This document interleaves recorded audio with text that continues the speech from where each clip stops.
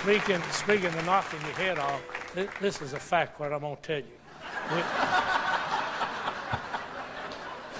What about all the other things? We were singing at Heritage Hall in Lexington. This is a few weeks ago. Heritage Hall. And on the program was a comedian called Carl Urey and Boots Randolph.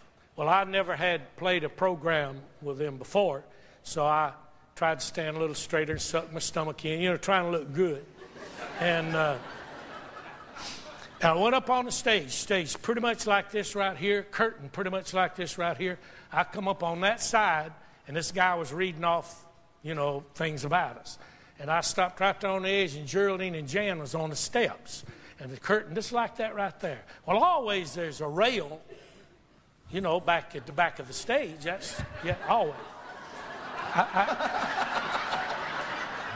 I had my guitar on. I don't pull myself loose here. They got me wired. But I had my guitar on.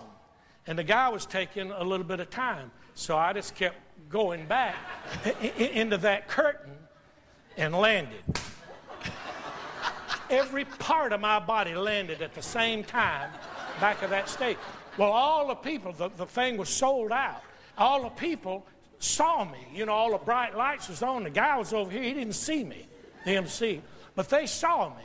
And all together, they went, ooh. Well, when I landed, see how crooked that finger is? I tried to grab.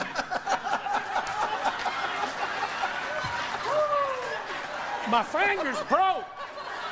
Don't laugh. Can't use that. I tried to grab the curtain. But I just got these three fingers, sprung them all, broke my middle finger. Ask anybody. But I hit the floor solid on my back, knocked every ounce of breath out of me. Well, and Geraldine's screaming, you know how she gets. She starts, oh! And little Jan, they run down off the steps. I said, go to stage. See, he's bringing us on. And there's some pretty girls back there. It was on the program. And then I heard one of them say, see, I was trying to get up. I wasn't hurt, really. I fall a lot. But